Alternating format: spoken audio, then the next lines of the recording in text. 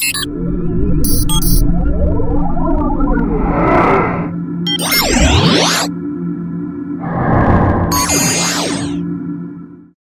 guys, we're just on our way out to Miara Beach Caravan Park.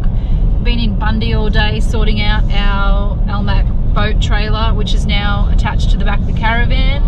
Tomorrow we go back into CJ and pick up the tinny. It's just had a few little adjustments done to it, but we'll soon be arriving at the caravan park and we'll give you a look on the way in and show you around.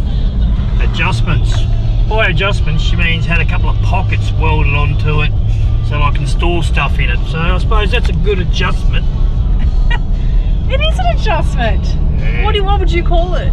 An attachment? Well, a modification? Modified, okay. When we first ordered the boat, we did ask to have the pockets all the way along the side within the middle of the boat, but it didn't happen. So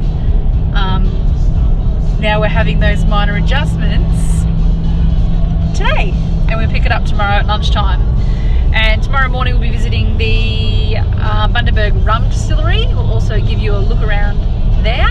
I don't know how you say it, Miara Beach or Miara Beach. I'll find out from the locals when we get here. It's about 45 kilometres north of Bundaberg, on the same road that goes to the town of 1770 and Gin.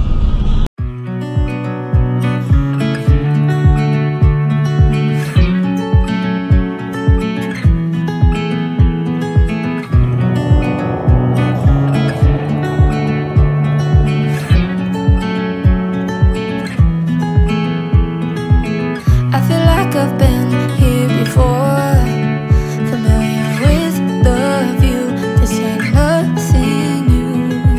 And every time that you walk through the door, I'm hit by the same old side, blinded by the lights. And I'm going through changes, but it's easier with you. I'm going through changes.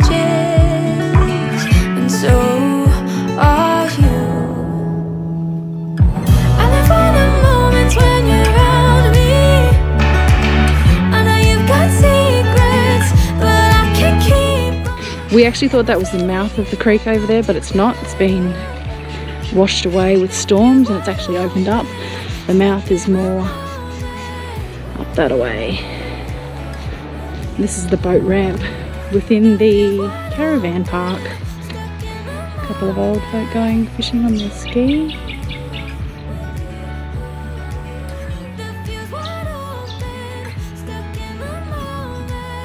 Fish cleaning table just there. And coming back this way.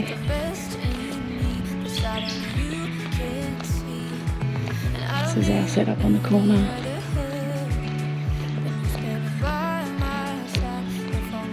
Dave's going to get the tinny off today, put the registration numbers on, do a few more little things, and then we might take it out tomorrow and give it a test run. This is our van. Kept a lot of the windows shut because the mozzies actually sprayed some of the screens, but as you can see from here, nice view. Just going to take a walk up to the office from our site, walk way through to the water.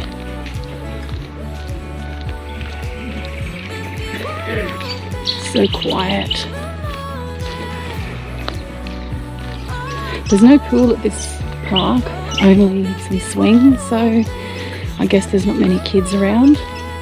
Plus it's not school holiday time and it's a Wednesday. This is the little holiday park kiosk. They sell a lot of different things. When we wake, hear the birds and see the sun. Side by side our faces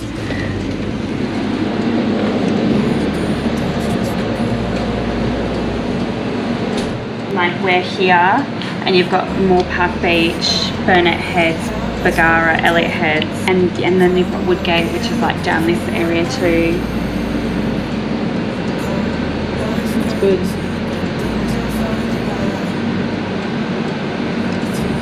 So this is where we are here. Yeah, so just the, and there's a there's a little beach at Norval. And this is the Callan River. So in the shop there's lots of little knickknacks. If you forget anything while you're out here. Some basic food. Well, you've got your ice creams. A lot of fishing tackle.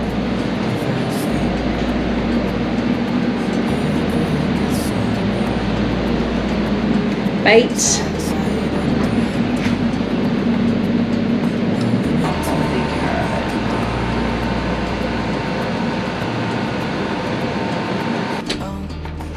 Telephone out the front.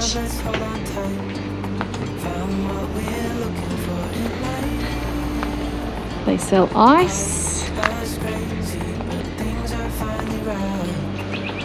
Got gas there. You need to fill your gas bottles.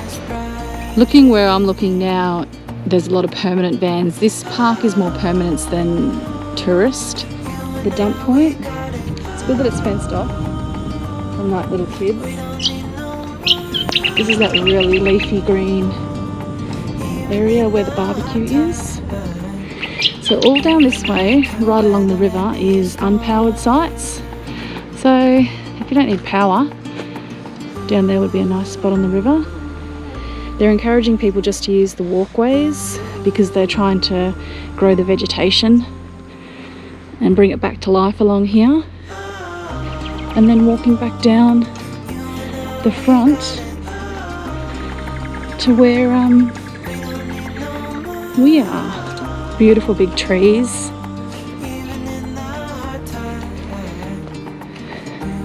They collect all their containers for Make-A-Wish, Containers for Change fundraiser.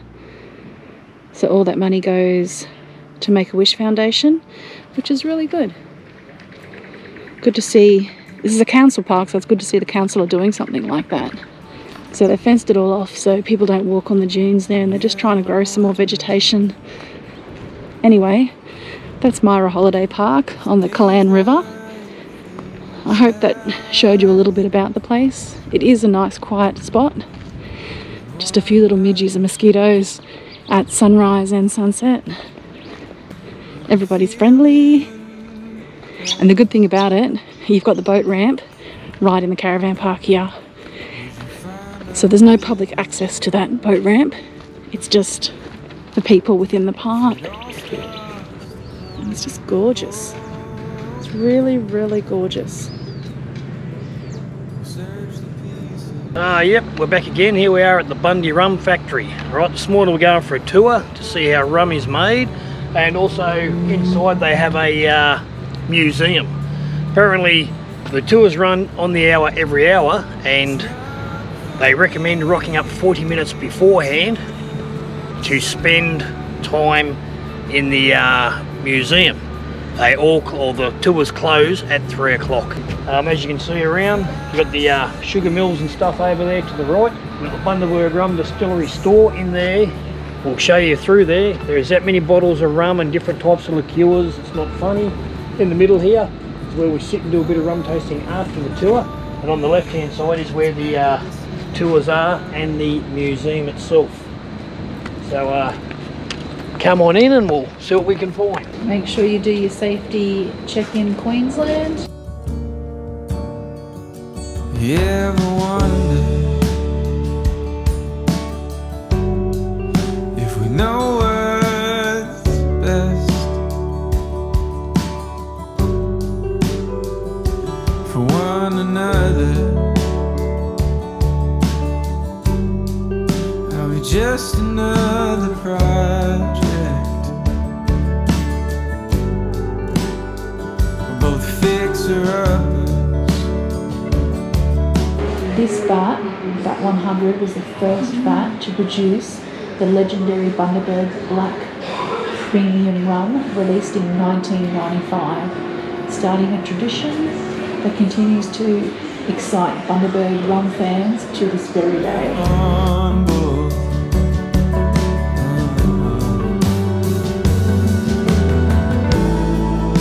It's not for me to decide.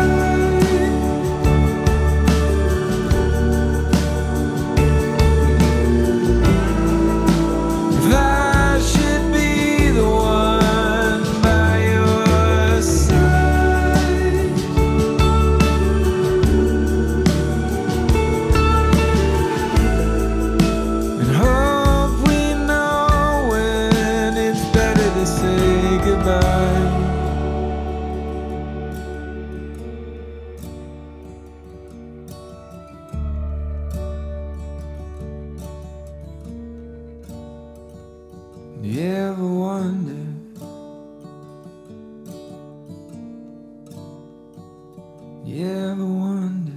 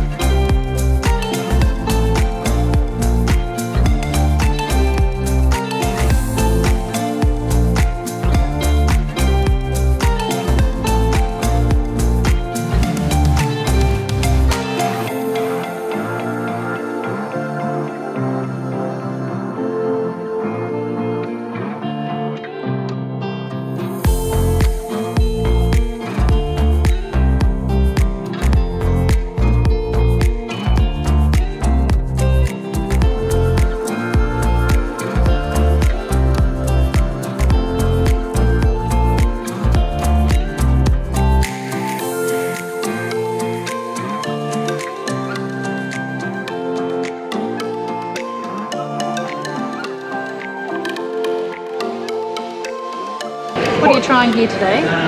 Okay, so as part of the tour, they give you 2 drinks of your choice of what they have on offer. So at the moment, the one here is what they call Solero. Solero. It's $180 a bottle, and it is their top range rum. The one that I have here is a salted caramel liqueur with a little bit of cream in top. Over here, this one's been done on in a 100-year port barrel, and it is called, Roz, help me out here. Vintage, okay, it is their vintage rum. The liqueur that we have here is the coffee and chocolate liqueur. So we're going to give those a bit of a taste. Obviously they sell all of these in the shop, and you're quite welcome to buy as many bottles or as less bottles as you want. I'm not a rum drinker, I'm a bourbon drinker or a beer drinker. So I'll give them a go and I'll see how it works out. This is the blend your own rum experience. You actually get to blend your own mix, and you can actually put your own name on the bottle and take away. And if you really like that rum that you've made, you can just reorder the same and get it delivered to your house, which is pretty cool. In circles, but I'm still on the ground. It's a dizzying day. I would give a lot to get away. Hey guys, it's that time again. Joke time with Dave. What do you call a lamb dressed in a skeleton suit on Halloween? Bad. Bad. I can't do it. Okay, just do that again. Bad to the bone. Bad. How do you fucking do it? Bad. Bad. I can't be a fucking lamb. Bad. Just go bad to the bone. Bad to the bone.